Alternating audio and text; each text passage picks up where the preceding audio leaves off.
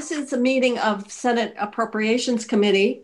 This afternoon, we're hearing from representatives from our publicly funded higher education system. So we have University of Vermont here, the president, Garamella. We have the chancellor of the Vermont State College System, Sophie Zatney, and we have Scott Giles, who is president, executive director, I don't know exactly, but of Vermont Student Assistance Corporation. And I see Sophie has Sharon Scott with her, and President Garamella has Wendy Koenig, and Scott Giles has Marilyn Cargill. So we certainly have, we're very fortunate to have very knowledgeable people joining us today. We were hoping, last week we were talking about where we wanted to get more information. We've been looking at how we have appropriated CRF money. So we want to get sort of an update on how that money has addressed needs. We also want to make sure that you can tell us that the amounts that you received you think will be expended, or in some cases may already have been expended, so that we don't have anything left by December 30th. And then the other is to get really what it looks like today, which was hard to anticipate what enrollment would look like, the effect of the pandemic on our higher ed communities. And so the committee was very interested in having all of you come and brief us on those issues as you see the world right now. So I'm going to, I know that we have information from UVM. We have, did we have other documents from VSAC and Vermont State College, Chrissy? Yes, we have a presentation from Vermont State College. Okay, so what I would like to do, if we could, I'll start with, why don't we start with the University of Vermont, and then we'll move to the state college system and move to VSAC, and then people can ask questions as we go along, but then we can have some discussion and sort of general conversation around the world of higher ed from the people who are right there experiencing it every day in terms of the impact, what you've done for health prevention and so forth. So I'm going to start with the University of Vermont sheet. I know that we have an expenditure, you provided a sheet. So if you want to just, you want us to put that up on the screen, President Garamella, or do you want to just give us a summary of what's on there? I'm happy to do it either way. Senator Kitchell, whatever you like. Well, why don't we start with just some general comments from you in terms of a summary of the world as you see it from where you sit at the University of Vermont. Thank you. Thank you, Senator Kitchell, and all the senators and others who've joined this call. The world as I see it, I don't think you want to know. But first, I want to just congratulate everyone on this committee and folks across the legislature and the governor's office. I think we are seeing various ways of operating during COVID across the nation, and I'm very proud that I'm in Vermont today. I think you've all done a fantastic job handling an unpredictable, uncertain situation the best you can, and I think the results are speaking for themselves, both in terms of use of care funding, being very careful with how you're budgeting, in the quarter and all that, but also how we're addressing COVID. So truly, I feel very much like we have great partners in the governor's office, in the legislature, in the Commissioner of Health, and certainly Rich Snyder and others who've put together this safe opening plan. Certainly my colleagues, Chancellor Zatney and Scott Giles, who runs Vermont, from all I can tell. So just briefly, I'll summarize, and you have, what we did for you, Senator Kitchell, is to give you how we spent the allocation of just under $8.7 million in the previous, I guess, before June. And so in FY20, we had, technology and hardware expenses. Obviously, we had to go remote in no time and pivot right away. We had lots of additional compensation, leave, and unemployment items, lots of equipment and supplies, sanitizers and masks and all to buy. And then a big expense for us in the spring was room refunds to students, amounted to just really the lion's share of the funding that you provided, around $5 million. Refunds to students for parking, meal refunds for another $2+ million. So that added up to 8.69. You've got the actual numbers in front of you in the table. I'm happy to answer, add to any of those. Then the next two tranches that we described are what's been happening since July 1st, the allocation through December 30th of 2020.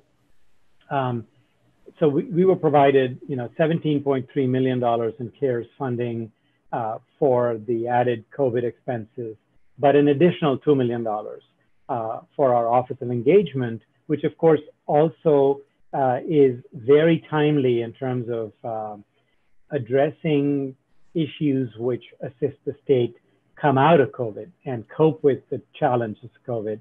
So the amounts that we're using, we're putting the 17.3 million, what we're allocating is for. Again, the categories are the same. The technology, hardware, and software is $2 million. We've done a lot. Every single classroom has cameras, has the ability to remote, stream the classes, etc. Again, additional compensation, tons and tons and tons, actually, very large amounts of sanitizer and masks and plexiglass and all of that. Testing has been very expensive. I hope you've all heard by now, seen by now that I truly believe that we at UVM have probably the most comprehensive and aggressive plan for the return to campus in terms of testing, contact tracing, distancing, de-densifying, isolation, quarantine, all of that. It costs a lot of money, but I thought that providing an education to our students in a safe and healthy environment and protecting the health of our community as well as the surroundings, the neighbors, was very important. So we spared no expense. Our testing regimen is such that we test every student before they even set foot in our community. And so the numbers are very, speak for themselves, and I'll come back to that. But the testing thing has been very expensive. That's a big part of the expenditures we've put together. Additional financial aid. Our students, their families are in dire straits often, and additional financial aid requirements were there, facilities modifications and such. So that all adds up to 17.3. And then the Office of Engagement. I will give you a very brief separate update on where we are with that if you would want that. And then we've also projected our expenses related to COVID from January through June of 2021. This is our spring semester, and that comes out to $12.2 million. Same categories, slightly lower expenditures because we're hoping things are a little bit better. Of course, these are all unpredictable, so it's our best estimate. I also, at the very end, included expenditures that are COVID-induced. They're certainly worsened because of COVID, and that is our revenue shortfalls. I understand CARES funding per se is not meant for sort of lost revenue, but it is a very real cost for us. And that's about $21 million that we put down there as context for you. I wanted your committee to be aware of how challenging financially the situation is this year. So essentially, I guess in summary, I would say we presented in the table how we spent the $8.6 million of FY20 funding, how we're using the 17.3 FY21 funding, including in addition, the 2 million for our Office of Engagement and our projected needs beyond that. So the major uses for the FY20 money was refunds. In 21, the expenditures are COVID testing, expanded technology, et cetera. And I'm happy to answer questions on testing and such. You know, I will say, and you should all, I hope it'll reassure you all, that our testing, while extremely rigorous, the results are also extremely gratifying. We've received about 5,000 tests from our pre-arrival testing so far. This is through Vault Health and Rutgers. And we've had 5 positives, 5 out of 5,000, and those 5 have stayed away. So we prevented 5 people from COVID from coming to the state, but essentially 4,995 were clear and will be coming to campus. The others will isolate where they are and come. And then we're doing on-campus testing through the Broad Institute, which is a highly regarded collaboration between MIT and Harvard. And we've had on the order of 15, 16, 1,700 tests so far. And again, the positivity rate is like 0.1, 0.2%, something like that. So essentially 99.9% of our students we found were COVID-free to start with. And then when they came here, we double-checked and they remain COVID-free. So it's not meant to be provocative in any means, but I think that our students are the most tested and perhaps the most COVID-free of anyone in Vermont. And so they stand more of a chance of picking it up in Vermont than what they come in with. So I'm just very pleased that this testing regimen is working. We're going to be testing them every week for the next few weeks. We'll gather a lot of data along with Dr. Mark Levine and Jan Carney and others. We'll look at that data and see if we need to stick with the same weekly testing, which is quite likely, or increase or decrease the frequency of testing. So again, a lot of expense, but I believe that is warranted and it keeps our community free. So I have a question for you. The news has certainly been troubling with the startup of many of the colleges and universities around the country. We have 2 UVM grads, Senator Ash and Senator Sears, and I'm sure they never partied while they were at UVM. But others, I'm sure they just, stuck to their studies, particularly Senator Ash. So my question is, how are you going to handle if, in fact, because we know when you're young, you're immortal, and sometimes you take risks. So the question I have is how you would manage that kind of normal student behavior in this environment.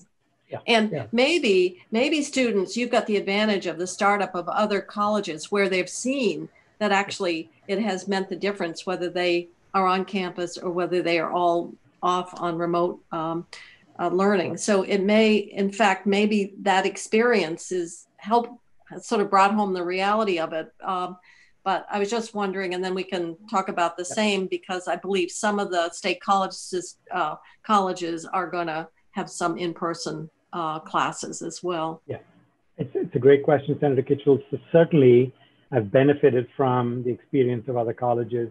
I speak to the presidents across New England almost on a weekly basis. Very often we compare notes, and folks, presidents of universities across the country.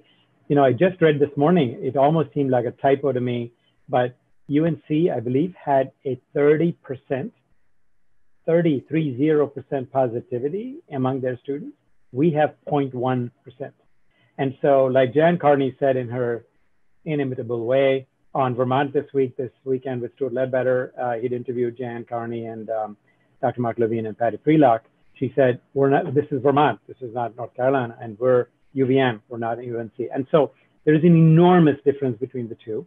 But to your first question, which is very pertinent, it's occupied most of my time and my thinking over the last many weeks, and especially given people like Senator Ash, who are so careful and good about these things. Not everyone can be like him. There are challenges with this. I think that my worry was most about, thank you very much, sir. Thank you. For those of you who can't see the screen, Senator Ash is showing his true colors.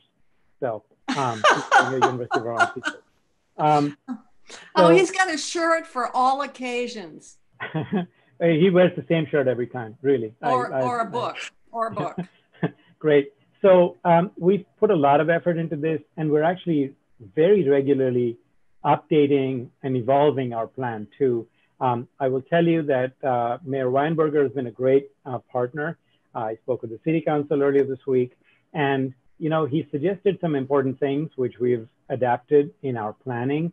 So the bottom line is, overwhelmingly, so we provided an at-home option, Senator Kitchell, as you know, and said anyone who's uncomfortable coming back is welcome to stay away. As of today, the numbers are around 1,800 students, 1,800 students that chose the at-home option. And so those that came, so many of them we know are writing to each other saying, look, I'm working with my roommate to make sure we don't allow anyone to come into our room. And so they all want this to succeed. There was a fair amount of reporting yesterday with the move-in. And I think on the whole, you see that these students really want things to work. Of course, there have been also cases of reports from the community on what appears to be COVID, not responsible behavior. And so not only are we doing educational, focusing on that side of things, our student leaders, our medical students, our nursing students, there are all these peer education, peer pressure type of programs we have, but we also are being extremely explicit and clear about the sanctions and about the enforcement. So if we find egregious violations and they're reported to us, or we get access to that in any way, we will fine them, hefty fines, or if the behavior is egregious enough, they'll be suspended. We're not going to hesitate about this. It's a question of life and death, truly, and the life of our neighborhood, the neighbors. So I think the message is getting out loud and clear. We provided a simple, sort of a very easy to fill in web link on our neighbors facing page on our Return to Campus webpage, where any neighbor can simply click on that site. It's a web-based, drop-down menu-based reporting tool where they can say where it's happening, what's happening, provide some detail, and we're following up right away. The follow-up has been quite gratifying too. Those addresses, and you know this, there's a small number of addresses at which these things happen. There were 26 or so. Our community relations team, which actually Wendy Koenig leads, wrote to the landlords, wrote to the students at those places, and they, as far as my recollection is, only 2 repeat offenses happened, and several of the students wrote apology notes and such. So we're being very, I guess, hands-on about this. We're also funding, at the mayor's request, COVID educational circuits so that we're able to go as something is happening, ticket them, and we've asked the police to let us know if the violations were COVID related, in which case we follow up as well. So it's a very, it's obviously a carrot and a stick. I do think the carrot works for 9,500 of the 10,000 students, or 9,900. For those who need the enforcement part, we are not hesitating at all. So this is serious. I certainly don't want 10 students to force us to close. We're doing the same with Greek houses, fraternities and sororities. I can tell you that their parent organizations are also being extremely serious about this. They have rules. They're supposed to wear masks in public areas within their houses, follow all these rules, not have rush events. They're all virtual events, etc. So I could go on for a long time about this, but there's a lot of thought that went into it. And I welcome any input from anyone as well on this group. Thank you. Thank you. Yeah. That's pretty thorough update on actions to date. Right. Unless the committee has some specific questions, maybe it's good to go and see what have the chancellor brief us on what is happening at the state colleges and the campuses. And I see that you have Sharon with you as well. I don't think I mentioned that Sharon was, maybe I did. I don't know. I'm zoomed out. So thank you, Sophie, for coming today and bringing us up to date. I know you've got some additional challenges that you're trying to manage. And so it's sort of trial by fire, but would appreciate getting an update from you as well. Yeah, certainly. We did provide a presentation to Chrissy, but I think given how valuable your time is and hearing that you're zoomed out, I don't think we need to go through our whole presentation. The key points, just to follow up in terms of what President Garamella was saying, assuming that's sort of what you're interested in. As far as our CRF funds go, we received 12.215 million for FY20, and those funds have largely been expended. And we received just over 15 million for FY21, which have to be expended by the end of the month, by the end of December. And we're working on funding those projects. And again, most of those, I could run through the categories, but they're going to be very similar to the ones President Garamella listed out in terms of testing and equipment and facilities modification, remote instruction costs, et cetera. So I'm not going to run through all of those. So really for us, the focus is on the bridge funding. So again, we're extremely appreciative for what we've already received. We did receive that additional CRF dollars for FY20, and that was extremely helpful to us to ending FY20 positive. We don't have the final number yet, but we're anticipating we will have a carry forward of approximately 4 million from FY20. And again, in large part due to the additional funding that we received from the legislature and the governor, and that included room and board refunds and things like that. So we're coming into FY21 with a carry forward of approximately 4 million. You've already given us of 5 million in bridge funding general funds for FY21 in your first quarter transitional budget, and then an additional 7.5 million in CRF funds to be used as bridge. And those we're working to spend as creatively as we can within the guidance. And we're working closely with the Joint Fiscal Office and checking to make sure that what we're spending it on is legitimate. So our ask is 40.3 million in terms of what we're anticipating need for this year. But when you take into account the 4 million carry forward that we have from FY20, and then the 5 million in bridge we already received, the 7.5 in CRF bridge money, that brings us to 23.8 moving forward that we're seeking in bridge funding. And that obviously assumes that we have the roll forward of our base appropriation.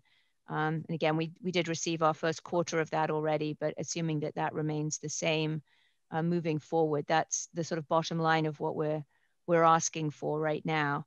So I don't know if anyone has any questions specifically on the bridge or the CRF funds, because we could talk about that first, or I can switch over to talking about COVID and the fall semester, if you would prefer me to do that. Yeah, well, we can go on to that. I think what you're saying is the legislature made a commitment for this bridge funding and to help us really do the planning and get a path forward to stabilize the state college system.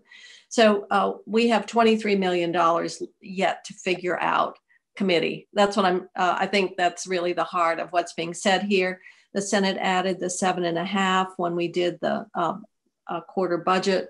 I know that the Chancellor's Office has identified ways that we can use that money that would be permissible, or working toward using all of it. So that's what is still out there for us to address to fulfill that commitment, that bridge year that the Chancellor is referencing. So just keep that in mind as we move forward. But that's a very helpful breakdown, Sophie, to walk through with people what the total amount was in the end, because that was somewhat undefined a few months ago, and then how you ended up the year and what we've done so far to date. So we've done some, but we're not quite there. So thank you. I think we can then move on in terms of sort of where the landscape as it relates to campus life and the decisions, which may vary depending on the institution. I'm not sure. So unless there are questions about the money for the state college system, the governor has proposed, it's on his list, it's sort of a waterfall if CRF is found eligible. I've been storming my brain, working with Steve Klein and hitting a brick wall, but I haven't given up yet. So in terms of how we can utilize our CRF pot of money. And so that's where that currently stands. Senator Ash and then Senator Starr. So it gets to this issue of what you're calling a waterfall.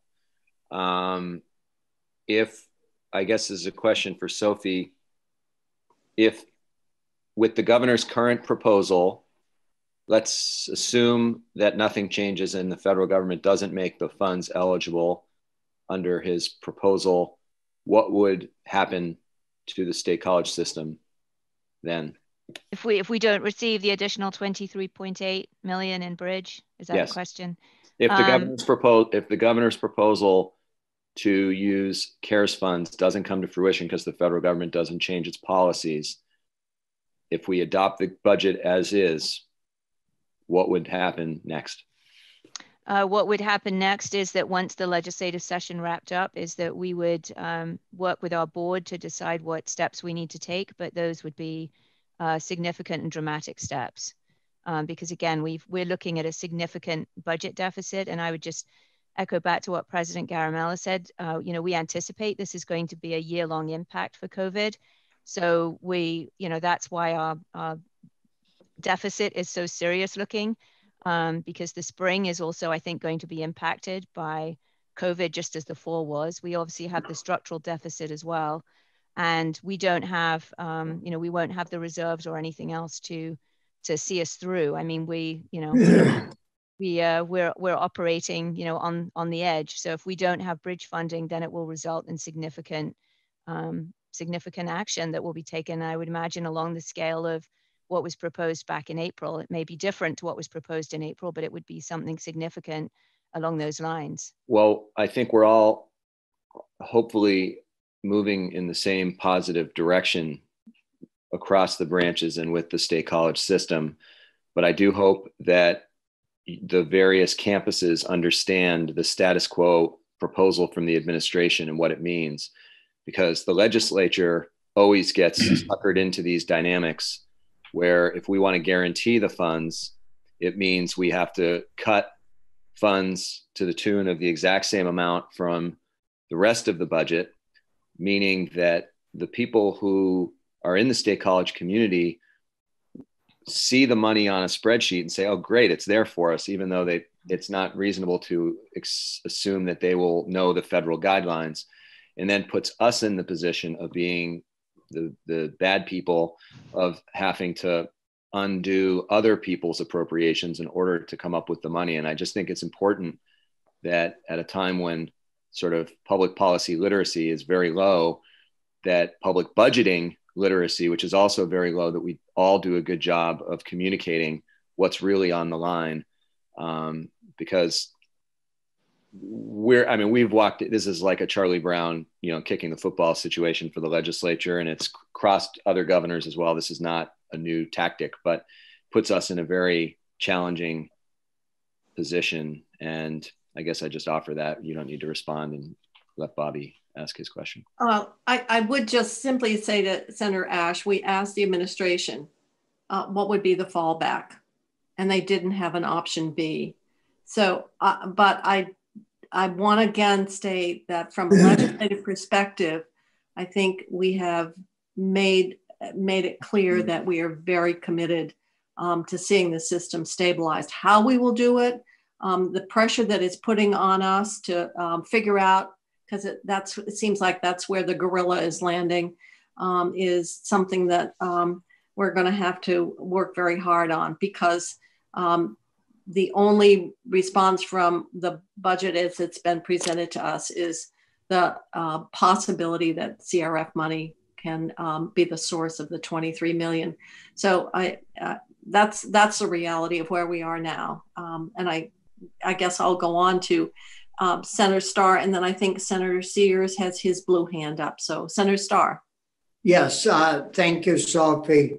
Of course, the 23.8 million is very important to our universities, and I, fully support working to try to raise this. I'm wondering what your fiscal year is, and could and how much money, if we used CRF funds, how much you could use in by December 31st, which is the deadline for those funds, of that 23.8, if we could get that freed up and you could use it. How much of it could you use by the end of this calendar year to cover your 21 shortfall? Yeah, so our fiscal year runs through to June 30th of next year. And we are trying to be creative in what we can use CRF funds for. But again, as I mentioned, we've received, for which again, we're extremely grateful, we have received a lot in CRF funds already. So we already have those monies to use up by the end of the year. We have the just over 15 million in CRF funds to cover the cost, the testing, the PPE, all those things.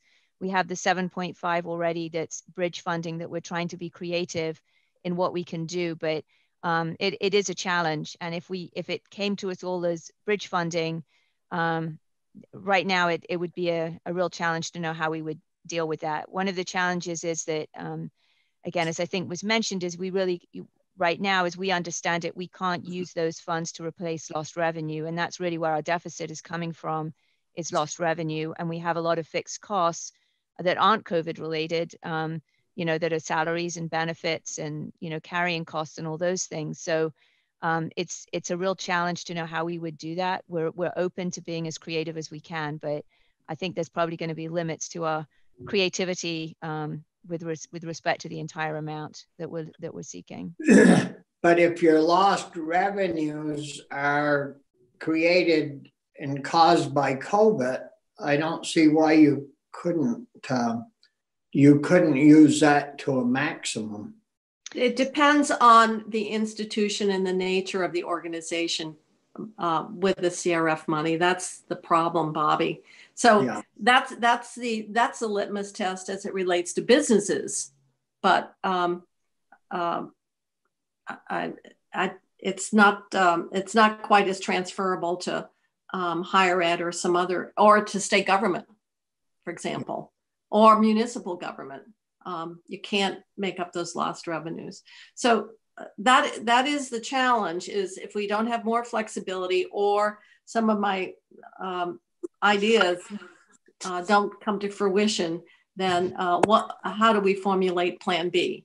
So with that, I'm going to move to Senator Sears. Senator Sears, are you? Yes. You're muted. You're muted again. I know, I mute and unmute myself. It's just really a harrowing experience here on Zoom. Nice to meet you, Chancellor. Nice to meet you as well. And please take my comments the way they're meant, not to disparage the state college system, which I have the greatest respect for. I represent Bennington County.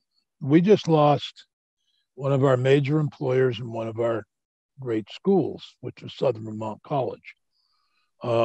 It's now in bankruptcy again, and they're trying to sell the property, and I'm sure somebody will get it for something way under the value, just as they did with Green Mountain College in Pulteney.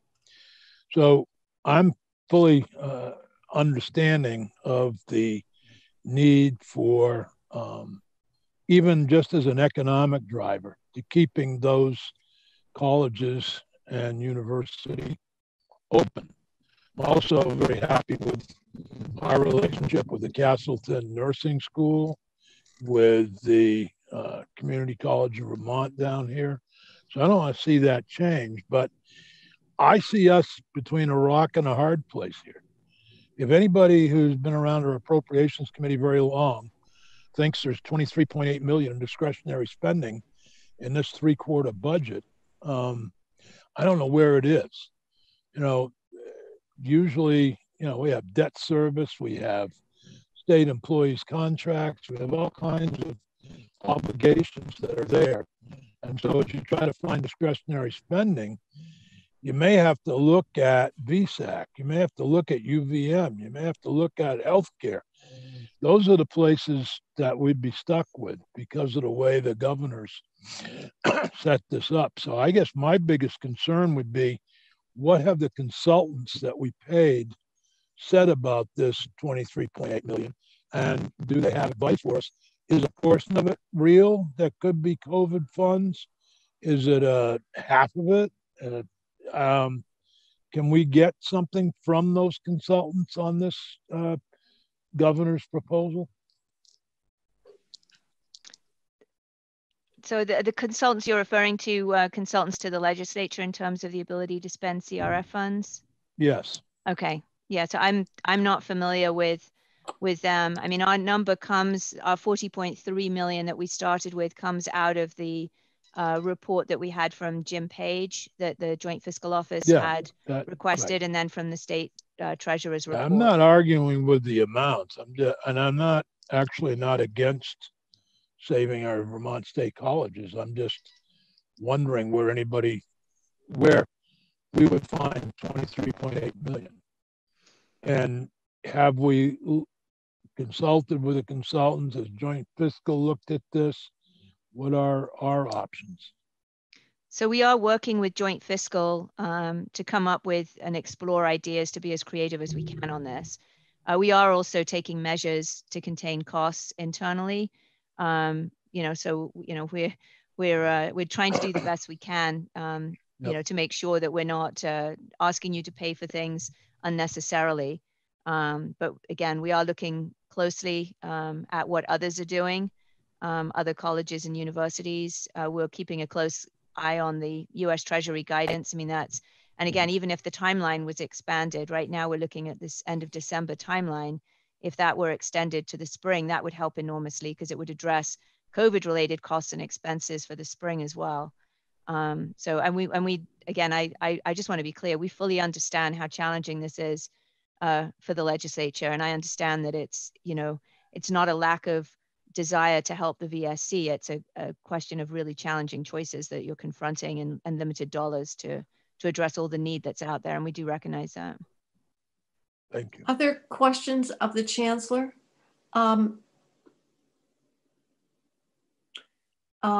Okay, and could you just brief us in terms of the startup and which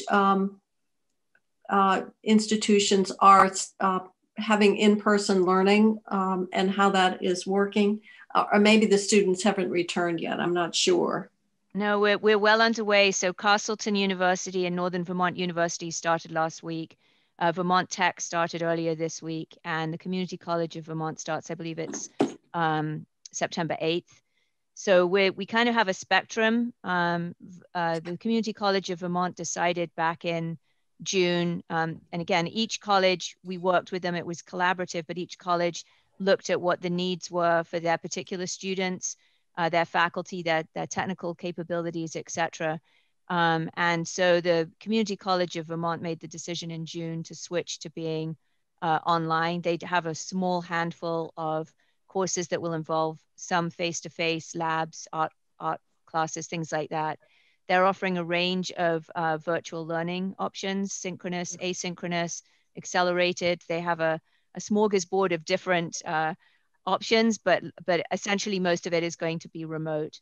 Castleton University is providing remote instruction for the fall. They do have nursing that will be obviously doing some practical hands-on with nursing. They do have students back on campus. I believe they have approximately 300 that are in person. They have a lot that are commuters. They also have additional students, graduate students that live in downtown Rutland, and they have students part of the Killington program. So they have some students back, but the courses will primarily be remote. Vermont Tech is has some students living on campus. I don't remember the exact number for them. Those will be on campus all semester. And again, those tend to be students that are out of state, international, or have housing insecurity or inability to access courses remotely. And then they're looking at doing a low residency program. Given that Vermont Tech, a lot of it is hands-on and experiential, they will be having students coming at different points during the semester for intensive, week at a time labs and hands-on. So that's a new model that we will be trying out this semester. And then at Northern Vermont University, they're providing both in-person instruction and some remote. And the numbers are, they have just under 6% of their courses will be online, 48% are fully face-to-face, and 62% are a combination of face-to-face with some hybrid, some remote. And again, just to go to what President Garamella was saying about the experience in Vermont, at NVU, for example, I believe they've done over 3,200 tests at this point, and they've had 0 positives. Now, many of our students are Vermonters, so I'm sure that contributes to it. But we are also testing students at all our colleges, as they come in, day 0, day 7. And then depending on the amount of face-to-face interactions is really driving the amount of testing moving forward. But at Northern Vermont University, for example, they will be doing regular testing for the foreseeable future. So yeah, we're also taking it. And the other question that had come up earlier was how to handle situations where students aren't complying with the pledges that they've committed to. And I can tell you already that we've had students that have been sent home that haven't complied. We're taking a very strict view of it.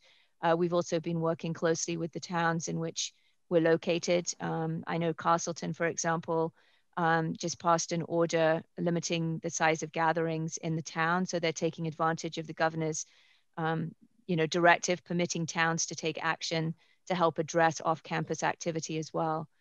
So we are working closely with our local communities, also with our local police departments, et cetera, to try and curb off-campus behavior as well as on-campus behavior. Senator Westman, you have a question?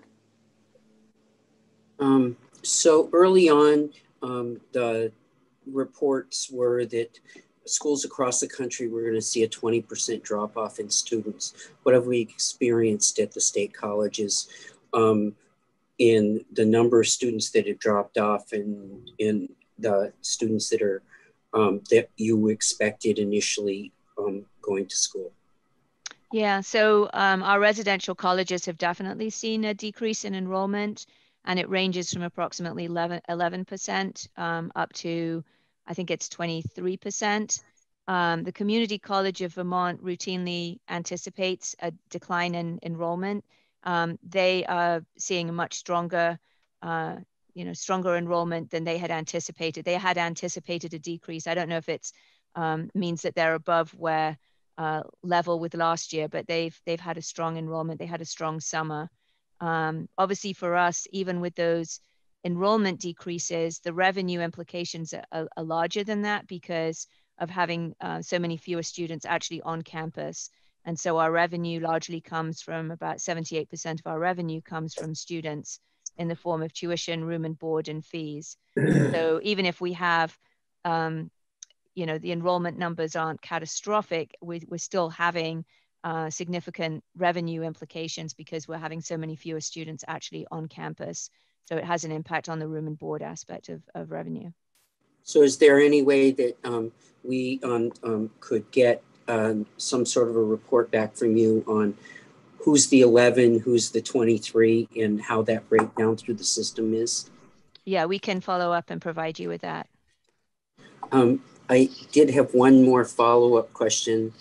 Okay. As we talk about the bridge funding and having to come up with the 23 million in that, I don't think we can do that. And this might not be the place to do it because it's a longer question, but some idea of where we are in the system in making changes, because I think we all know that we can do the bridge funding, but if nothing changes in the system, we're going to be right back where we are now in a year from now. So the question really is, what is the system doing to change? And for those of us that don't spend all of our time dealing with this, how do we get the update and how do we understand what's happening? You know, I think that would be helpful to just revisit our own legislation on that created the select committee. And then within that, it's a steering committee that I understand the chair is Joyce Judy. Yep. And they're going to select the contractor who is going to provide the consultation and the body of knowledge and expertise to help the steering committee. And I understand, and Senator Ash can confirm this, that the Senate appointee to that committee is Senator Baruth. And so we're really relying on that structure. And then to also, because the campuses, and I'm stating this because I want to make sure I have a clear understanding. And then there are committees that have been created around the various campuses and community leaders and so forth. And that thinking and work would then feed into that steering committee. I think it's 15 members in total. And I don't think, I know that the select committee probably hasn't met. The steering committee, I know, is meeting because they're having to review the vendors and make a decision, and possibly they have by now. I'm not aware of it. So if any of our witnesses have got the latest update, that would be helpful as well. But I think we should ask our Senate representation to keep us up to date, because it's such a critical process, and the work and the timing is so critical. I understand that, but I do know that each of the schools, and you're probably as aware as I am of Northern Vermont University, they had their committee, which is pretty much wrapped up its report to go. So I'm just trying to figure out how to sort through where we are with everything. So, Sophie, do you know, to your knowledge, or Senator Ash, to your knowledge, do you know if a contractor has been selected by that steering committee? I know that I was invited to a meeting on Monday. I'm a member of the select committee, and we've been invited to a meeting Monday afternoon at which I believe we'll be told about the contractor. So I don't know for sure. I just know that we're going to be receiving an update, and my sense is the update will include who the contractor is on Monday. And Scott is on that committee as well as President Garamella. So, yes. Okay. All right.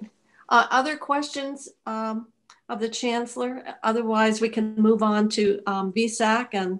And Scott, I also see, I don't see his face, but I see that Tom Little is joining us as well. So just want to welcome Tom. Thank you very much. And Senator Kitchell, before I start, I just want to be mindful of your time. So I will kind of skip part of what I thought that I would present and then come back to questions. But let me begin, I think, echoing what Suresh and what Sophie have both said is, our appreciation for the attention that the Appropriations Committee has given to higher education and to the needs both of the institutions and of our students. And in particular, express my appreciation for the work that you did with us early this spring when we came to you and said that without some clarity regarding the FY21 funding levels, we couldn't make awards. And I just want to, I know that was challenging, but we, on behalf of all of us at VSAC, thank you for working with us to make those commitments. Of the 19.9 million in base funding you gave us, we've already obligated close to 17 of that. And we are still obviously in late August. I thought I'd take a minute on the higher ed picture, then talk about our COVID funding and kind of provide you an update with what we have done and where we are. One thing that I do want to make clear, and in this regard, again, I'm echoing the comments that Suresh and Sophie have made. This has been a year of unparalleled collaboration within the higher education community. And as I take a look at not only the work that VSAC is doing with the institutions of higher education, but the work that they are doing in order to figure out how to bring students back on campus safely. The Vermont presidents are meeting weekly to talk about their experience and to share plans. UVM, the state colleges, Middlebury have all, really contributed both their leadership and their resources to make sure that all institutions have the benefit of the work that they're doing. And, I think we all owe them a debt of gratitude. From a student perspective, this will come as no surprise. This has been a challenging year, for everyone. There's been a great deal of volatility in student attitudes. The transition of high schools from, in-person to remote created its own set of challenges, particularly for students that were undecided or were late deciders towards the end of the spring. Summer melt is normally a problem that we see, where 11 to 15% of students, high school seniors who claim they'll be on campus in the fall don't show up. And we're seeing some evidence of greater levels of melt, in part because this K-12 system had to focus very much on meeting core academic needs during this transition period. And while we were able to step in and, kind of backstop some of that work, we saw a decline in financial aid filings, both at the national level and at the state level.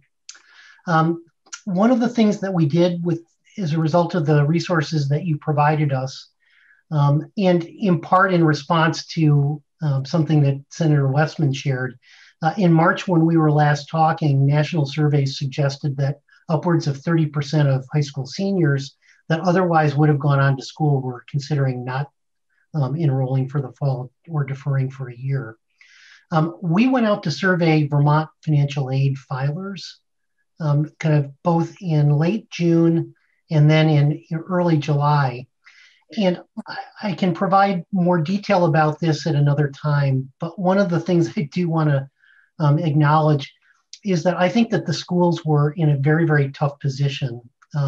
When we surveyed Vermont financial aid filers, 90% of the first year students and 85% of the returning students said that they planned to enroll as normal. But as soon as you talked about online modality, those numbers changed pretty dramatically, and students started indicating that they were more likely than they would have otherwise to defer a semester or a year. And we saw upwards of 20% of the financial aid filers indicating that they might defer if online was the only mode that was available to them. Not surprisingly, there are lots of equity issues buried in there that I can talk about another time. The other thing that we took a look at was the economic impact that COVID-19 was having on our students. And again, one of the things that we have seen is that the economic impact of COVID, much like the economic impact of the last recession, breaks down along education lines and along gender lines. So female students were more likely to report the loss of work. First-gen students were more likely to report temporary work stoppage than second-gen students, and probably not surprisingly, dependent students more than independent. One of the things that we were tracking was that students with kind of multiple COVID-19 related financial events were less likely to enroll. And later on, we'll be sharing some updated information because we redid this survey in late July, kind of early August, that has kind of shown that the strategies that the schools have been using, by and large, I think has been successful in shifting the kind of desires of Vermont students. But it, I think, speaks to the challenges that they face as they have, faced competing pressures with regard to how they offer education in the state. So let me turn now kind of quickly to our CARES Act money that you all provided to us, and offer it, kind of upfront that one of the challenges that we faced, similar to what Sophie and Suresh have indicated, is that there were limitations on the way that COVID-19 money could be used that prevented us from doing some of the things that we would have liked to have been able to do. Earlier this year, you appropriated $5.2 million in COVID-19 funds to support two goals. One was to provide a replacement for some advancement grant funds that we had been provided last year as kind of one-time funds, and 4.6 of which was provided in order to allow us to kind of handle the appeals of grant recipients whose income had changed as a result of COVID-19. And in a normal period, if there were no strictures or limitations on those funds, and we were to receive $5 million additional dollars, we would have looked at probably raising levels for everyone. But there was no way that we could justify that as being a COVID-19 related expense. So the targeting of these funds is targeted on individual student level COVID-19 impact.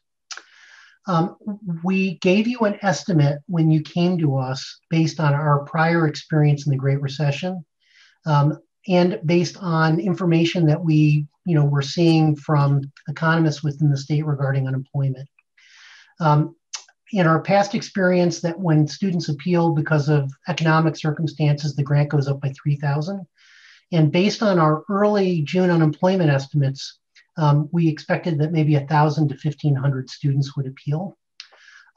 We have currently received about 775 appeals at this point. 640 of those have been reviewed. There are about 140 that are pending. 92% of these have resulted in increased awards. So we have, of the 4.6 that you provided, at this point, awarded 1.2 million of that to roughly 500 students. We've also awarded from base funding an additional 300,000 for students who have appealed, but we can't tie that directly back to COVID. So we are absorbing that within the base funding. If nothing else changes, and there are no changes in the way these funds can be utilized, we're projecting that we'll use a little less than 2 million of that 4.6. And I offer the caveat, if there's additional flexibility in its use, or there is a second wave that results in new unemployment or loss of income, obviously some of this could change. But we wanted to give you kind of the best kind of projection that we could, kind of based on what it is that we are seeing right now. In addition to that, as you recall, you provided an additional $5 million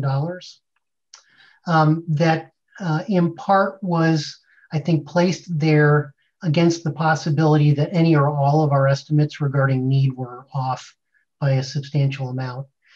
When we received that $5 million originally, we proposed 3 uses of funds: technology stipends, which I'll talk a little bit about in a minute, replacement of summer work for students that lost the ability to work, and relief for student loan borrowers who are unable to make payments. We came back to the committee just to check whether or not those uses aligned with your intentions when you provided the appropriation, and decided that we would proceed with the technology stipend, but put the other 2 potential uses on hold. And in communication with the 2 committee chairs, we said that we were comfortable awarding up to roughly $1 million, depending on the need. So I thought what I would do is report back on that.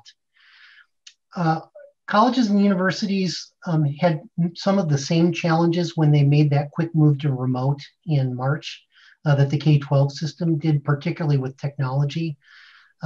Many of the low-income students and first-generation students that we were both serving lacked the technology to be able to make that transition smoothly. And in conversations with the financial aid team at CCV, they estimated that roughly 30% of their Pell Grant recipients lacked some of the technology that they needed to make that transition.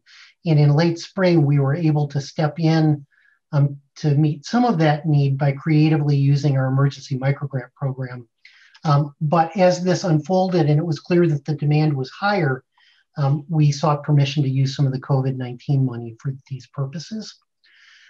We went out to college financial aid offices to ask them to nominate students. And we originally received 5,000 nominations for these $1,000 stipends. Obviously, that was substantially more than the $1 million that we had indicated, at least initially, that we were comfortable awarding. So we've gone back and done some triaging to prioritize those students that are the lowest income within the pools that were nominated. We have awarded $760,000 to about 760 students. Just a second, Scott. President Garamella says he's got to sign off, so I just want to acknowledge that. He's leaving. We appreciate his spending the time with us this afternoon. I assume Wendy is going to stay on. And thank you so much. Yeah. Question. All right, thank you. Thank you, Suresh. Sorry, Scott. Okay. We expect those numbers will continue to rise. We just received 1,800 additional students nominated from CCV. And our experience has been that the response rate in this process runs between 10 and 15%. And if nothing changes, we'll expect to commit a little bit more than the $1 million that we had originally talked about, which will leave the additional $4 million either to be allocated towards one of the other kind of programs that we had proposed or for other uses as the committee. So I'm not clear, Scott. Is the need, particularly with remote learning, and CCV is remote, and the hybrid courses and so forth that are out there, is there a need to allocate more than the $1 million to support the technology for students to participate? Because one of the goals, obviously, is to keep that enrollment up and keep those students in school. So, are you recommending more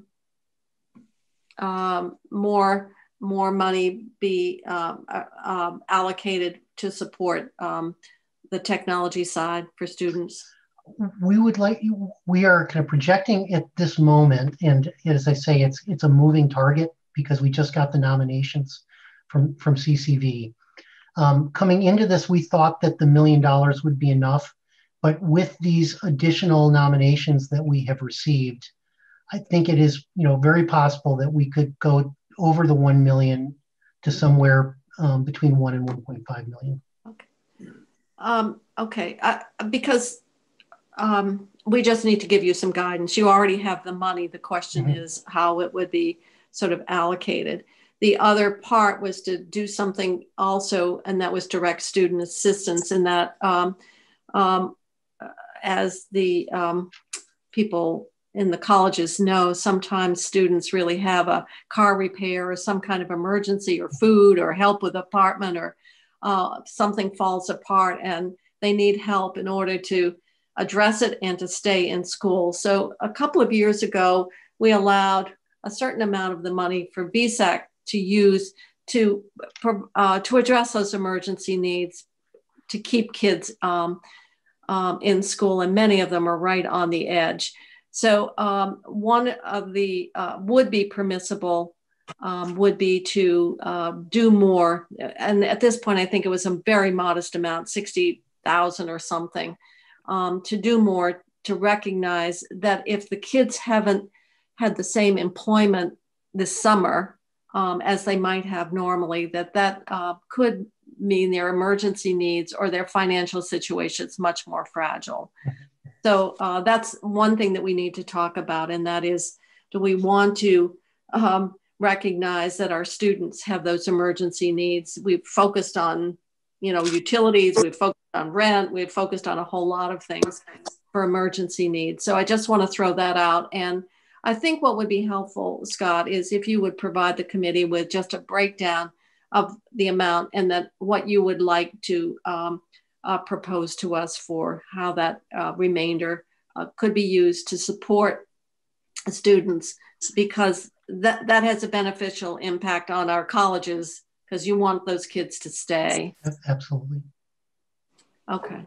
Absolutely. So we'd be glad to come back, take another look at what we're seeing within the emergency grant program and within technology, and come back in the next day or so with a proposal to the committee. Okay. And then the last was just helping buy down some of their debt.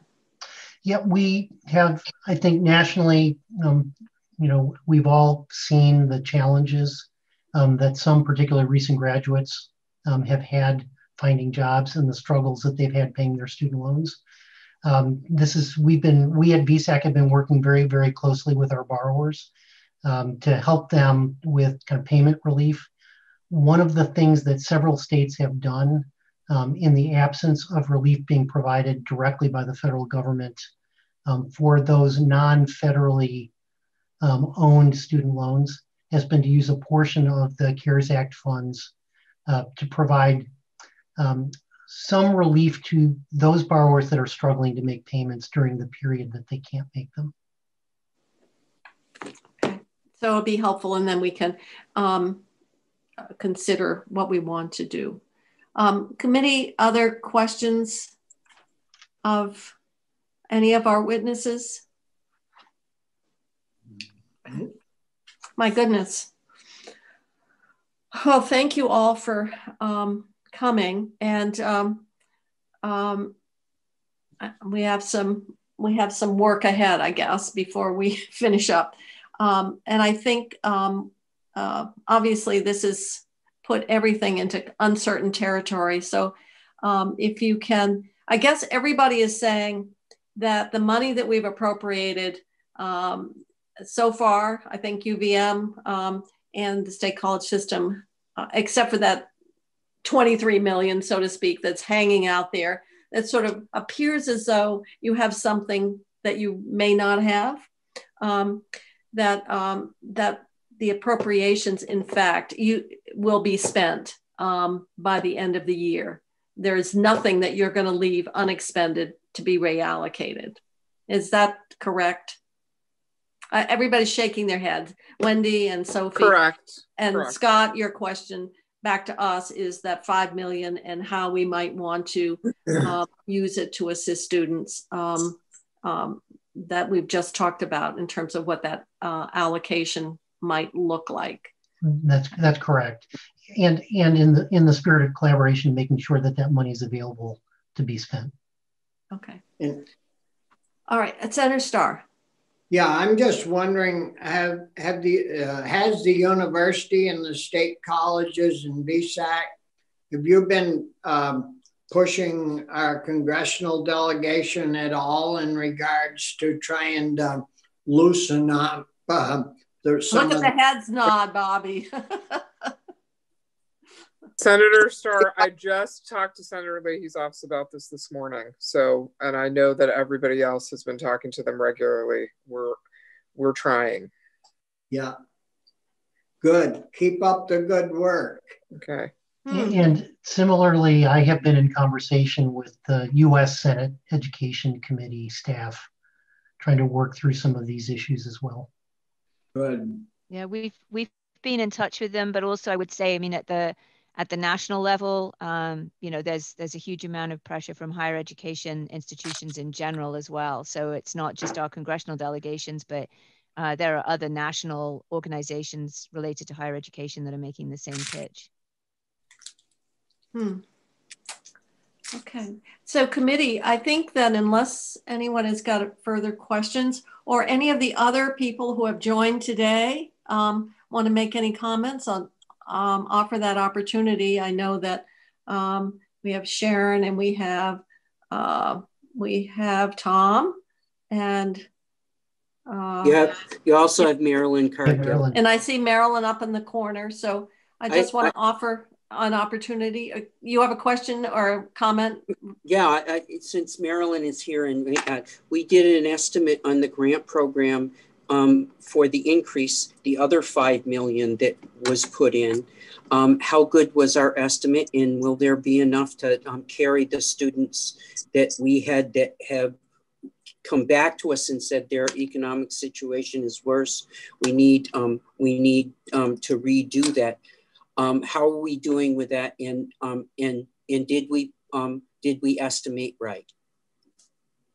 So I would say, Rich, that we have $4.6 million that can be used for those appeals. We've currently spent about 1.2 million because of the COVID relationship that has to be there, and another 300,000 of state appropriated funds for non-COVID appeals that have come in.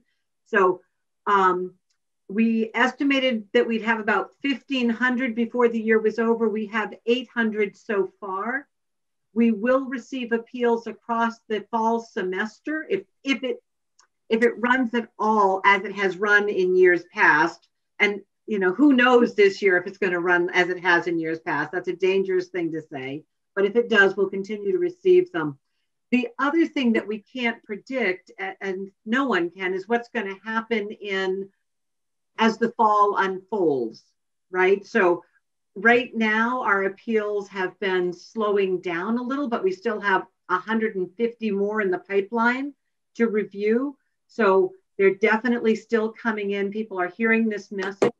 The average award increase has been slightly over $2,300 for each student who has received an increase in eligibility. So families are incredibly appreciative of this money. They are definitely asking for it. But I would say right now that it's, if I had to guess, and I just don't know if this is a good idea or not, I think we may be closer to spending 2 million than 4.6. And I think Scott mentioned that when he first started talking, but you just don't know what's going to happen this fall semester. What, what happens to those kids in January? Well, the second half of their year, we will have carried those kids through the fall semester, but will that turn into a drop off in attendance at the state college system where the largest majority of those kids are? And as I think we heard from the state colleges, filling those seats, 76% of their revenue comes from the kids that are in those seats. I think that you've just identified one of those questions that we can't answer. It's one of those ill-defined concerns that is hanging out there, and we can't, there's the CRF constraints right now without an extension are really going to very much constrain what we're able to do if that's the reality. I think we need to be cognizant of it, but at this point, the capacity to address it is, right now, we're still struggling to figure out the bridge money. Right. And I think the fair point there is that our estimates are based on the fact that these funds have to be spent by December 20th. If that deadline were to change, we might look at those estimates differently.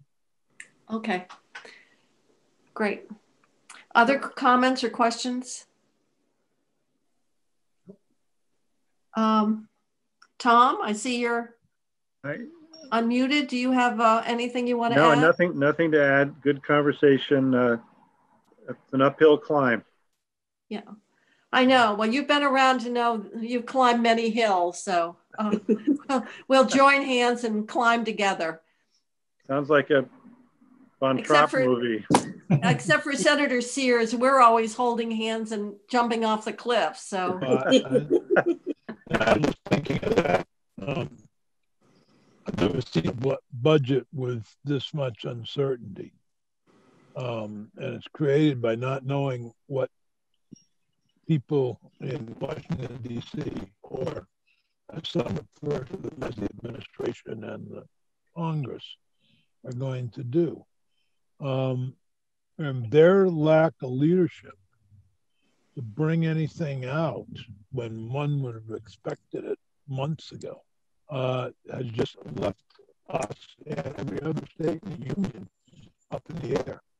And so questions that people like Scott and UVM and the state colleges are asking, don't have the answers for it. That's true of an awful lot of state agencies too.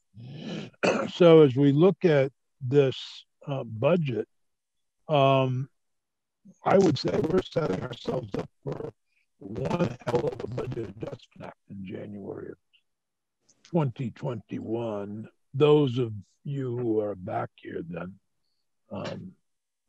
given the races, who knows, but I think this will be one of those challenging years where assumptions, some will come true and some won't. But I think it's all can be laid at our that the United States Congress and the presidency have failed the American people and Vermonters miserably. That was a 2-minute. It was. And if somebody wants to close with something a little more uplifting, but I think what I've said is true, though. I know it's true. It's why we're in the position. Yeah. So I guess that's why this election is going to be maybe a seminal election. Who, in terms of what direction Congress will take, because we're not alone in this. That's the other thing. Other states, other large cities are really just struggling as much as we are. So let's hope that we can see some kind of fiscal relief and response to where we are. But until that happens, then we're just kind of in this horrible limbo situation.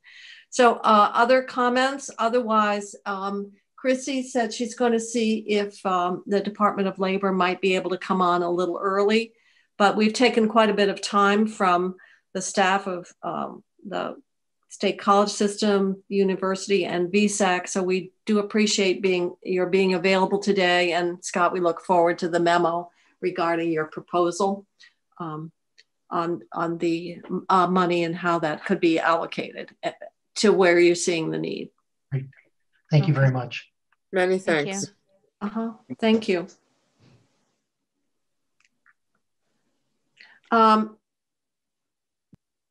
Chrissy, I don't know, did you hear back from Department of Labor? No, I have not heard back yet, but I did reach out to them about 10 minutes ago to see if they could hop on a bit earlier. Okay. Well, if they can, then we'll put them on as soon as they get here. I have just wanted to talk to the committee, and that has to do with our 2 public hearings. We got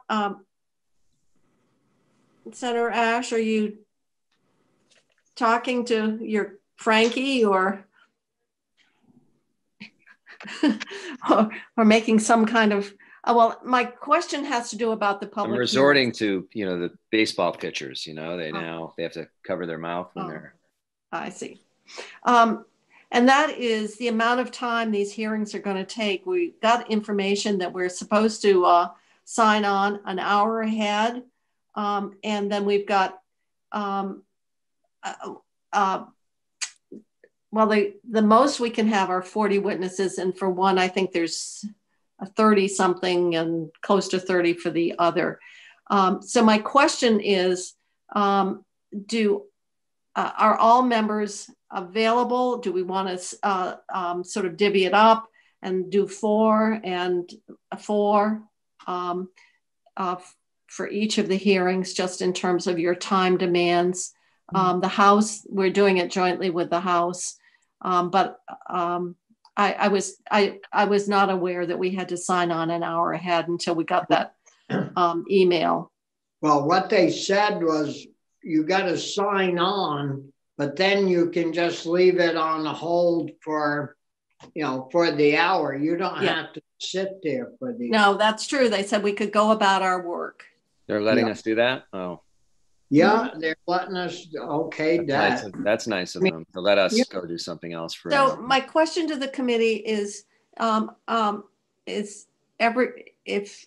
you available for both hearings, or do you have a conflict? And just for our own planning purposes. I have a conflict Thursday night. Thursday night, okay. Chrissy, are you kind of keeping track of this? Yep, I'm taking notes. I need to know thank you. Who is the chair of these hearings? I think Kitty will be. That's good. I'm available both nights. Both. All right. Thank you, Alice. Can I speak? Can I be one of the speakers?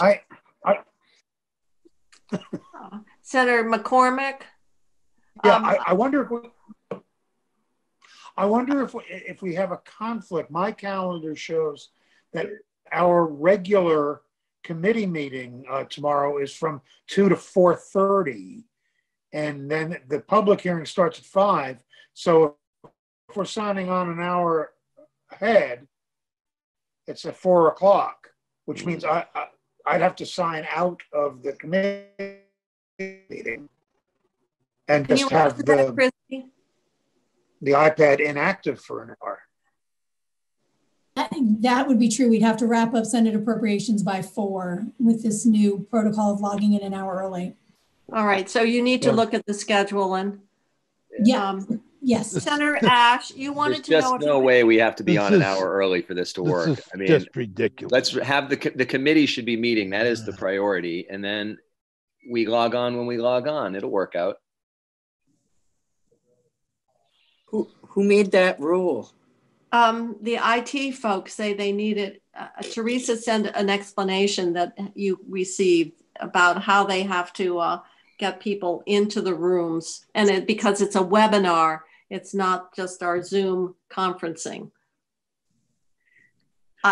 Don't ask me to explain it. You know, I'm hardly the most savvy tech person here. Technology. So my question Wait, is, why are you on the Joint Technology Committee if you don't know anything about technology? because you put me on.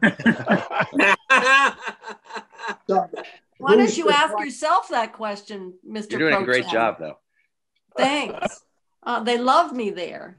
the second hearing is at night as well?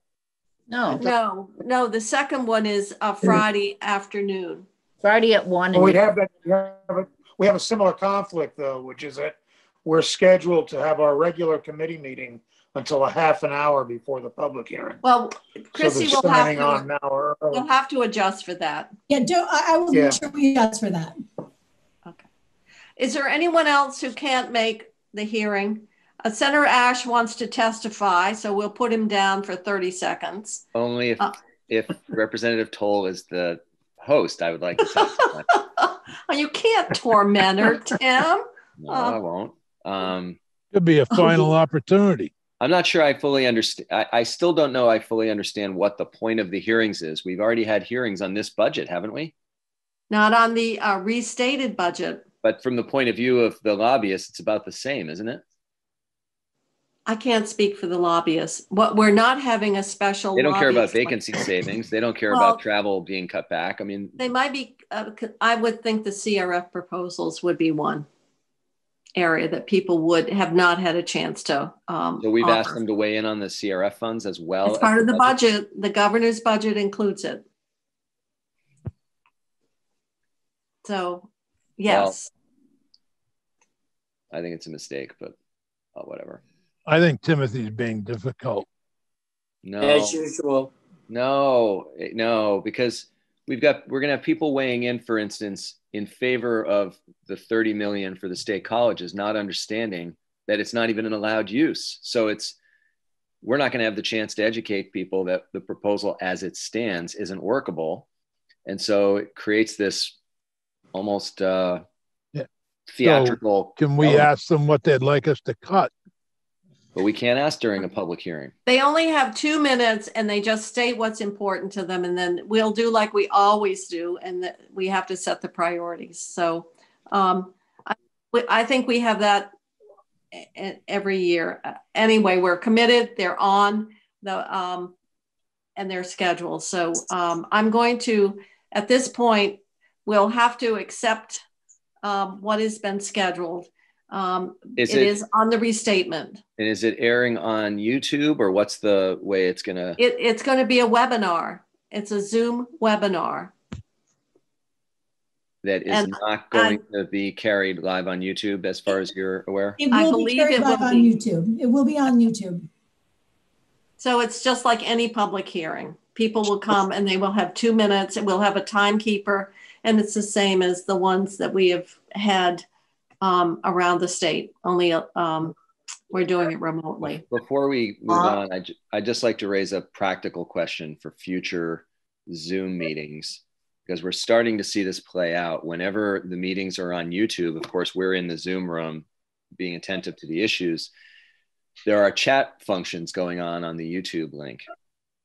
And people have a right to do that, but that then becomes the official place where people will go forever to look at the proceedings of a meeting with unfiltered commentary being offered by different individuals, sometimes with information that's not accurate. And I think what's going to happen is there are going to be legislators who are going to sort of be taking a pass on actually being an active participant, and they're going to be in there jockeying around with commenters on YouTube. But that's just something I'd say to file away for, because well, then I'd be concerned about that if that becomes part of the official record, because it's not part of the official record.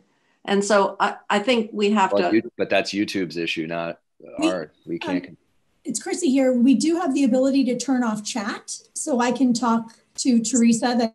That's recorded. It's only the folks that are testifying, but we do have an ability to turn chat off. On YouTube? Well, no, on Zoom is where it shows up. They can chat separately on YouTube? Yes. Oh, okay. So that's a YouTube thing. It's worth people thinking about, because what will happen, and we know this when some legislators are on Facebook during committee meetings and dealing with real-time stuff, it's going to become an issue with in the future with legislators in real time, some legislators in real time being on YouTube engaging with people who are commenting while the rest of the people are actively doing the committee work. And it will have implications, because people don't understand that the commentary on YouTube doesn't necessarily reflect, it's not necessarily accurate, or it's not the official record, and it may not be accurate. I think that's something we need to explore. All right, Chrissy, that's something you will do. I see that we have the folks from Department of Labor here. So why don't we go into their section of the budget and not keep them waiting. They were kind enough to come early, but we're only 2 minutes early. So with that, I'm going to ask the commissioner, in terms of the budget, in terms of the restated budget. Also, as you can imagine, there's been a concern about the problems with the UI system and delays and so forth. So I'm sure it'll be kind of a free-floating conversation, but if you could at least speak to the restated budget and whether it has any impact in terms of what you would be proposing versus what the governor proposed to us in January. So Commissioner Harrington, welcome. Thank you for coming. Great. Thank you for having us. With me, I've got our CFO, Chad Wozniak, who's not a stranger to any of you. And he can help provide any context or additional details. 1 second here while we get rid of an echo.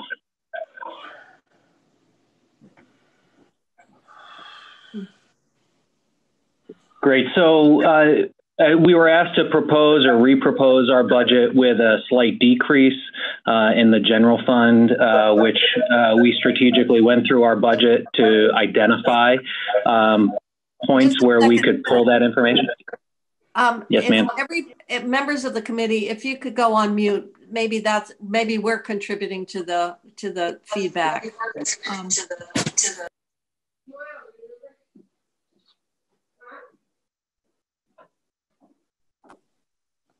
Senator Starr, if you would mute, just because we're getting feedback, I think maybe that will help. Okay, do you want to try again, or Chad, you seem to have two heads there. We're just trying to make sure we can get rid of the feedback here while trying to keep some respectful distance. Is that better for you, Madam Chair? Yes, it seems to have solved it. Great. Again, what you have in front of you is likely two documents we provided, and one gives a little more detail than the other. But we identified three specific areas that included a slight reduction from the originally proposed budget. And that includes about $8,700 out of our administrative services line. I should start by saying, in total, the Department of Labor only accounts for about $5,411,000 in general fund money. So when we're talking about a 3% reduction, we're looking at a total of $162,335 that we identified through a variety of programs, one being our administrative services with a slight reduction, some ICANN money, which is some workforce development money that was used to administer a grant program. There was a reduction in the grant, the overall federal grant. So we were able to remove some of the overhead cost out of the administrative line for that grant. And then we also looked at some decrease in our wage and hour and earned sick time. Those are specific to the fact that we've just been able to realize a little bit of vacancy savings there. And traditionally, that fund also has just a slight amount of money left over at the end of a typical fiscal year. So combined with the vacancy savings, we were able to take out about $50,000 out of that line. And then a slight reduction in our overall administrative subsidies and budget allowances. So the total obviously being the $162,335 in general fund money. So we can talk about any of those specifically or anything else about the budget, or I can talk a little bit about the other items you mentioned. I think because you're so predominantly funded by federal dollars, as you say, the general fund is very, very small. And so and then you had some internal service fund reductions of 5% as well that would have contributed toward that, which we've seen in all the budgets. Any Correct. questions about the restated budget that the commissioner has said is a slight reduction in the general fund? Yes, Alice. I just want to say for the public hearing, the public out there hearing that there's vacancy savings going on, I would think they would be very upset because of the huge issues that happened and are still going on with regard to adjudicators. So I think, people says vacancy savings at this point, but I mean, I understand what you're doing, but. Well, and I would say those aren't necessarily planned vacancy savings. It may have been based on either the fact that we had a new employee come in at a lower pay rate, or in this case, there may have been a position that was just open for a few months while we were filling a position. But this fund typically has a little wiggle room in it, depending on how the year shakes out. So that's where we were able to find about $50,000. Senator Ash, your hand's up.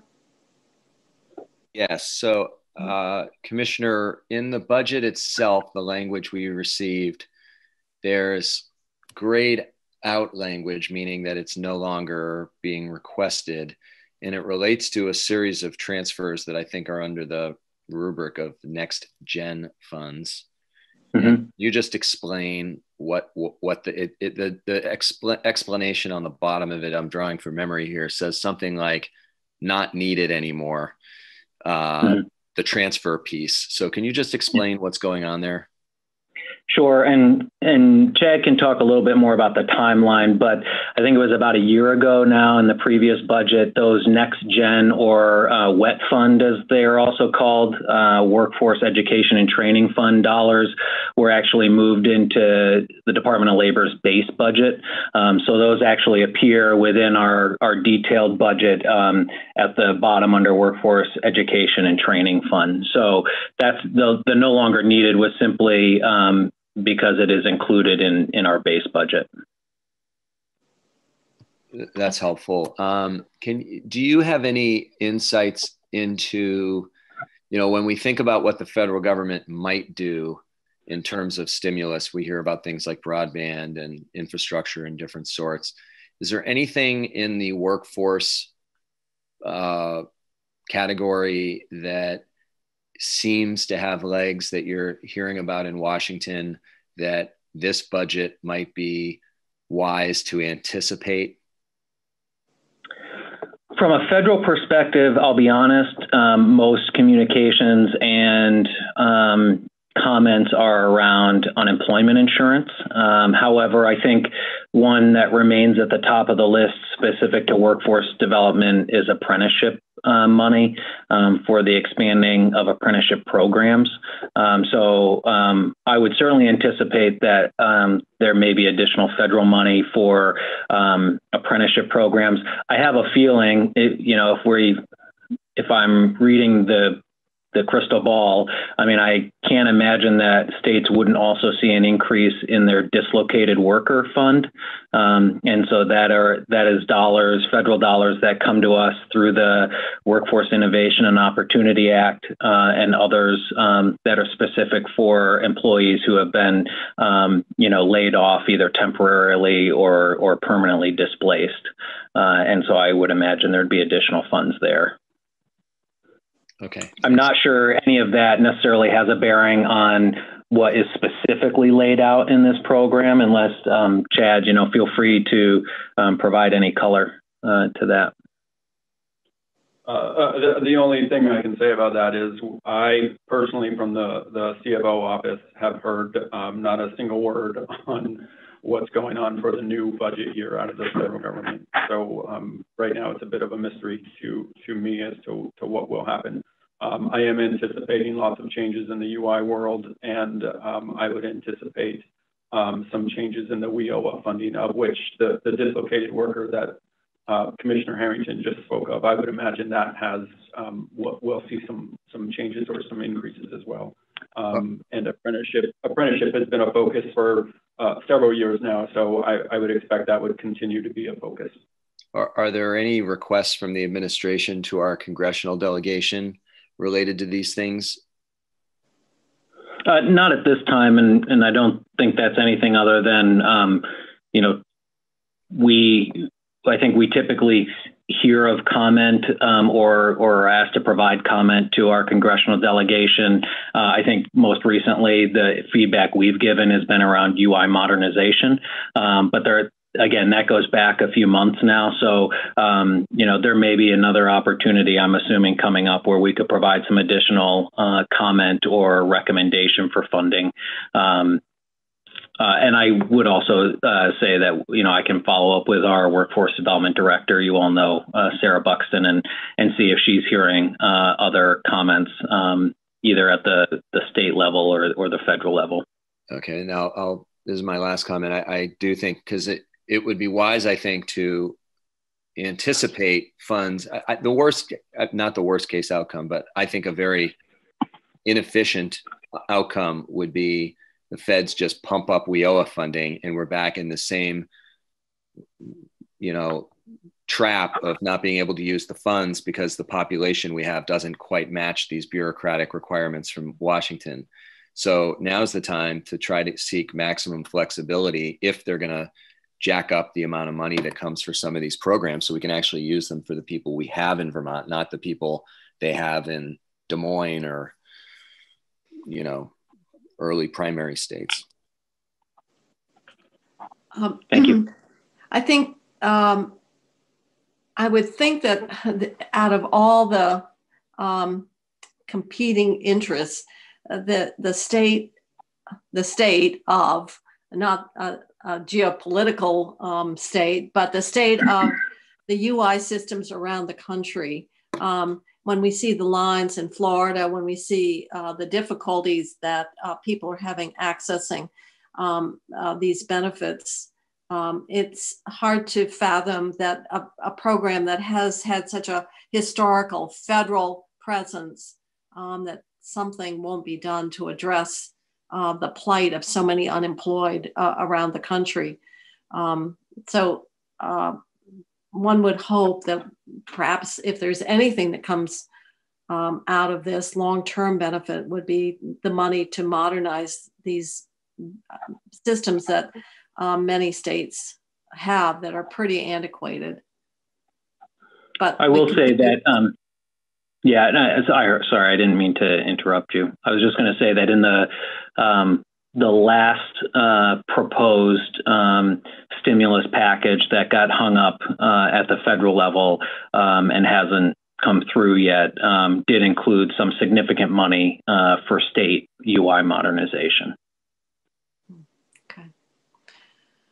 Other questions about, not the budget, because the budget's pretty straightforward. If more federal money comes in, of course, we can accept it through the normal process. But if not, then we can talk about where things stand relative to the UI system. I know that you're coming into Joint Fiscal Committee tomorrow to get approval for a $35 million grant. So perhaps we can have some discussion around that. My first question really, and that is taking on this new program and what it'll take to do, how will that compromise the several thousand cases that you've still got left to adjudicate, that it seemed to be really complicated and people are saying they aren't getting callbacks and there's been no resolution? Will we see further negative impact on the department's ability to start getting some of those cases resolved and out of queue? So I don't want to say there'll be no impact. I mean, maybe what is important for me to just highlight while I have a second is some of the mitigation efforts we've put in place in adjudication. So we started prior to COVID with probably about 8 adjudicators, maybe as low as 7. We're now up to 15 and a half adjudicators. The 7 or 8 original ones, 5 and a half that have been reassigned from other departments. We have a couple new adjudicators that have joined us. We also have 6 additional temporary hires that will start next week. We have 2 additional vacant positions that are under recruitment. And you probably heard during the last press conference, we also are onboarding a team of fact finders from our vendor that can help with the compiling of the necessary information, whether it be, attestations from the employee or the job seeker, the claimant, or the employer, or compiling documentation that they provide and putting it together in a packet so our adjudicators under the program can focus on expediting decisions and getting determinations out the door. So from that perspective, our capacity will be growing greatly just in the next 2 weeks.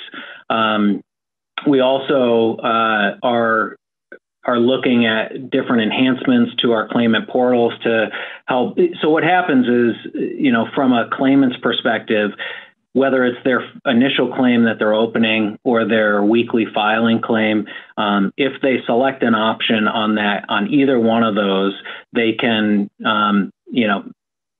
indicate and cause a determination of ineligibility that causes them to go into adjudications.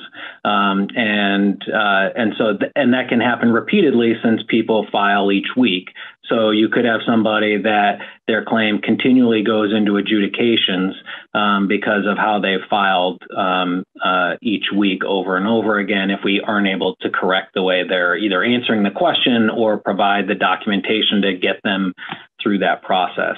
So I think from that perspective, we are looking at a variety of different ways to streamline our process. We also have a process improvement professional that is being reassigned to us in 2 weeks from the Agency of Transportation on a temporary basis to take a look at our processes to see where there are pinch points in the process or duplicative efforts or waste, whether that be time and effort or whatnot. So we are also looking at different ways to streamline the process.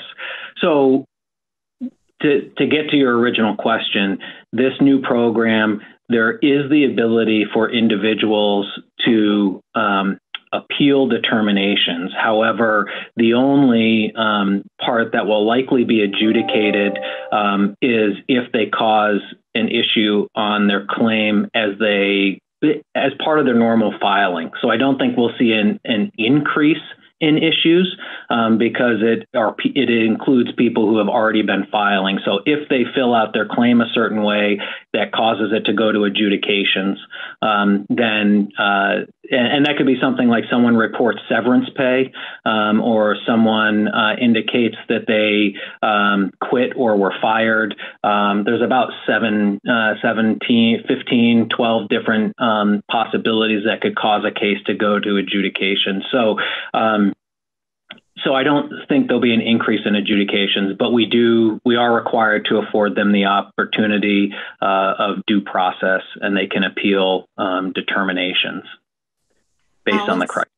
So just, I'm glad to hear you mention the quit or be fired. Just, we're having to talk to a lot of people on email about what status they are and the terrible lament they're having. But one recent person said they put in fired. They weren't fired, they were laid off and they didn't quit.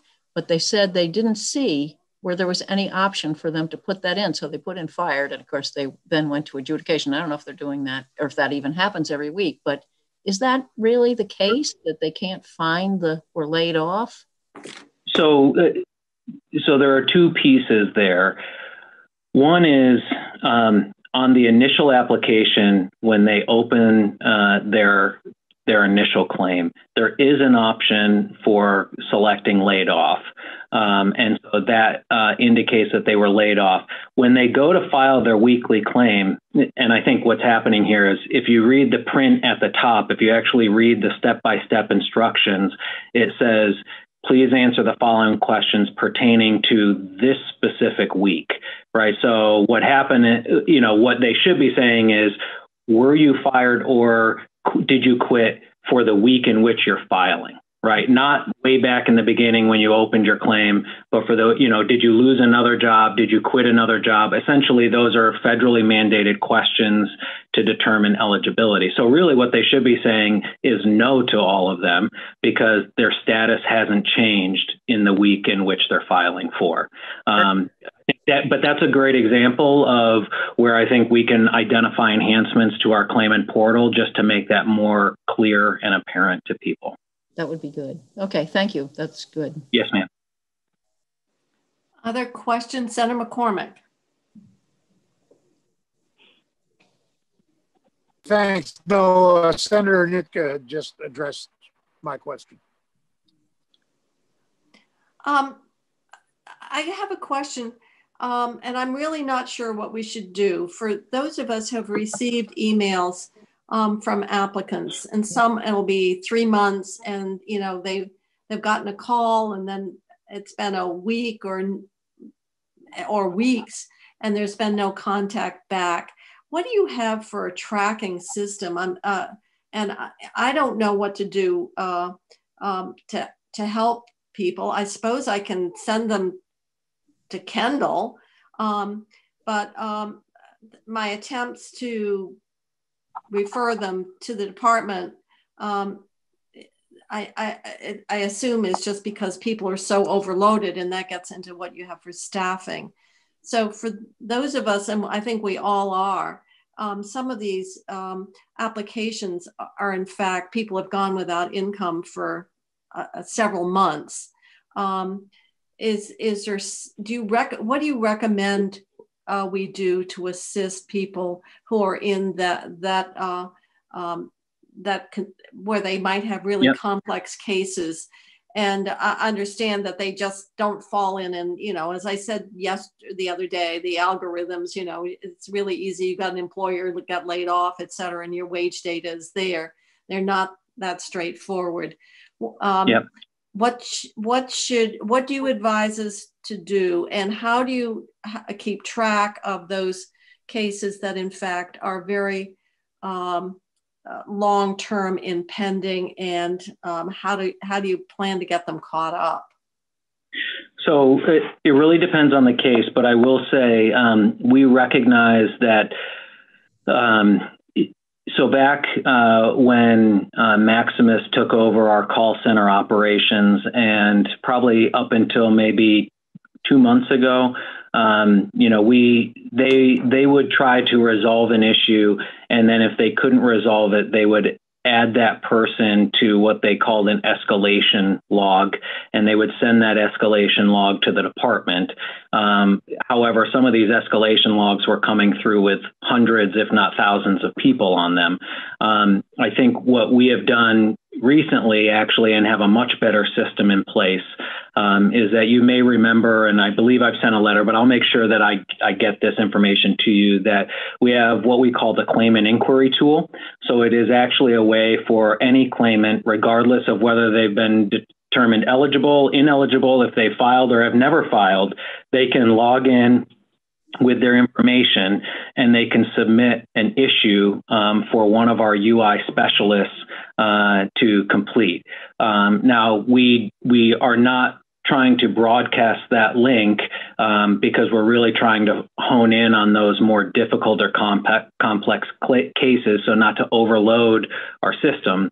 So the first method should be for people to call our claim center. I would also say many people, and again, this is not a justification. I recognize that this is an area where, you know, we fell short early on, is that, you know, many people called our claims center probably months ago and were told they were going to get a call back and they didn't get a call back, or told their issue had been escalated and it either didn't get escalated or something happened. So, you know, we have tried to go back in time as much as we could to go through those lists to get back to people.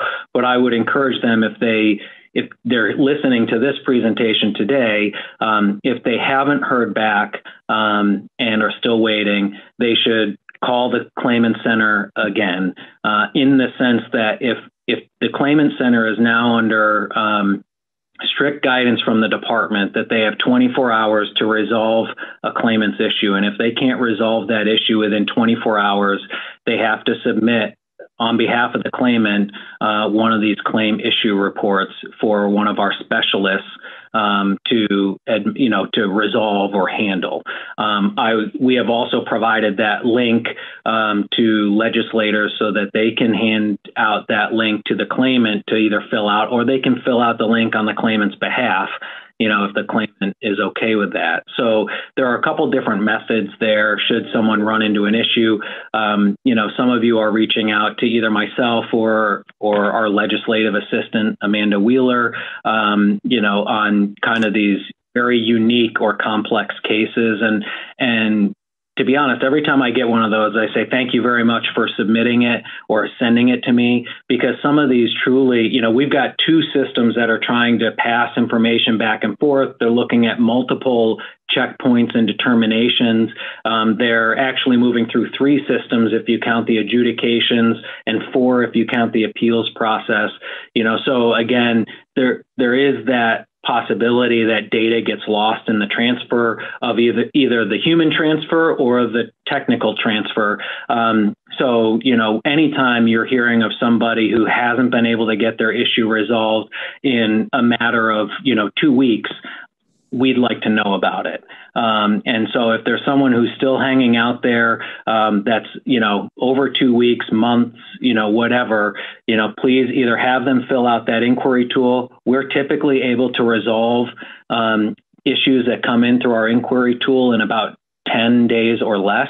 And we actually have a team of people that we've reassigned to handle those cases. They should, you know, if they're not going through one of you, or if they're not going through some other predetermined avenue, they should simply just call our claim center back. And if they can't resolve it in 24 hours, they have been instructed to provide us with the details so we can resolve it. So you're going to you'll send that information. Yeah, well, I'm like, oh my gosh. Yes, I will. Okay. I will send it directly to you. All right. Well, okay. And then Chrissy can send it out to the committee to sure. So that we've got it. Senator Starr, you had your hand up. You're muted. Yes, thank you. I just wanted to let Michael know, and you as well, when I had calls from constituents, I finally got hooked up with Cameron Brown, at UI, and Cameron Wood, maybe. I mean Cameron Wood, and he did an excellent job. Would get back to people or have somebody get back to them. People had been waiting for 3 or 4 weeks, and it really worked very well, I think. So if we get that link, and it's working decent, it should help. Other comments? Nope. Okay. So the budget itself is pretty straightforward, and the UI is still a work in progress. Okay. Yeah, I would add, just so the committee is aware, regardless of what we're going through right now and the need to upgrade our system, we have started a comprehensive RFI, request for information, and RFP, request for proposal process. So we do have our team working with ADS resources to do the comprehensive business requirements gathering process, and in the effort of moving towards a request for information from possible vendors or contractors. But I think once we get that RFI information and can compile that into a report, we can come back to the legislature with an idea of what a modernized solution would look like in terms of not only functionality, but cost, and also the timeline for implementation. And then I think that, the tough question is going to have to be at our level, the state level, is, are we wanting to move forward, with state dollars or with federal dollars if and when they become available, right? And that's not an answer we have to figure out now, but should we get to that point, and if there are no federal dollars assigned for modernization, then we just have a decision to make as to whether to wait or to move forward on our own, and we can talk about that when we're there. Okay, my screen indicates that I have 2 people who have their hands raised. Senator McCormick, are you one of them? Yeah. Yes. Okay. Thanks. All right. And this is not about your leadership, because the problem in question predates you. But we had got testimony, I think it was just yesterday, describing Labor's computer system as being reminiscent of old pictures of the Sputnik control center. That is now, so it looks like that you really kind of need to update. Yeah. There are positives and negatives to both. Obviously, right now the negatives outweigh the positives, but there are some silver linings to having a 50-year-old system. The system did, just in case anybody's interested, it did turn 50 years old on June 9th of this year. We were a little busy, so we didn't hold a birthday party or anniversary, but it is at that time. So. Senator Ash, you were the second person. Yeah, Commissioner, I'm wondering, Serve Vermont, I don't believe has any direct connection to the Department of Labor. And I'm wondering if you think now's the time to bring that under the Department of Labor's auspices, since many of the skills that people develop while doing some of the AmeriCorps and other functions are complementary to what the various WIOA funded programs and other labor programs do, so that there would not be one place off in a mystery office and then all of the other places for people to develop. And I know that there are people who do some things like medical work who are maybe go under the Serve Vermont thing, but I feel like Serve Vermont is doesn't have very high name recognition amongst the public. And at a time when we're trying to have a sort of more coherent pipeline for skill development. I hope you'll do some thinking about whether this budget should fold them under the Department of Labor. Senator Ash, for those of us who are trying to put some context around, is this a federally funded program, and where is its organizational home? Vermont used to be called something else, this Corporation for National Service in Vermont or something. It's the AmeriCorps, like overseers or something. Did that used to be run out of the governor's office? It is Vermont's State Service Commission under the Clinton era AmeriCorps stuff, created when Governor Dean was in 93, 3 full-time staff members, AmeriCorps grants, compliance with federal regulations, working to expand opportunities to serve in Vermont, et cetera, et cetera. I just looked it up online. It falls under the Agency of Human Services out of the Secretary's office. I don't know anything more other than what's up here, but I appreciate the comment. Not anything I was really on my radar, but happy to consider it and at least do some digging. So thank you. Thanks. I think that probably ties into an ongoing conversation about different workforce programs and where they're located and how they coordinate and how people know about them. Yeah. Okay. Other questions? If not, I'm going to let the folks get back to their work and committee. Then I think, Chrissy, we're done. Is that right for today? We are done for today, but I did want to give the committee a bit of an update on the public hearings, if I can just okay, why don't we do that? And so Department of Labor folk, if you want to, you're welcome to listen, but I expect you've probably got other demands on your time. So thank you very much for coming today. Yeah, thank you. And just let me say, I truly appreciate everybody's support over the past 6 months or so. We'll continue to work through this, but know that we've got partners in each of you helping us out. So thank you very much for that. Thank you. Thank you. Thank you. Thank you. All right. So now we'll get to the instructions about our hearing from Chrissy. Yes, I did get confirmation from IT that they can shut off YouTube chat. So they have it, they know that we Zoom into the meeting. The first thing they do is they disable it. So that will not happen for our public hearings. So they're on that, and they're actually going to be in the room with us behind the scenes, so that can be turned off. So hopefully that alleviates that concern. And then in terms of logging on an hour early, I did just review the agenda and we should be fine. You have testimony from public service at 3, and I don't anticipate it going longer than 4. It seems like you've been sticking close to an hour, so that we can adjourn at 4. You guys can log on in the background, and then the public hearing will start at 5.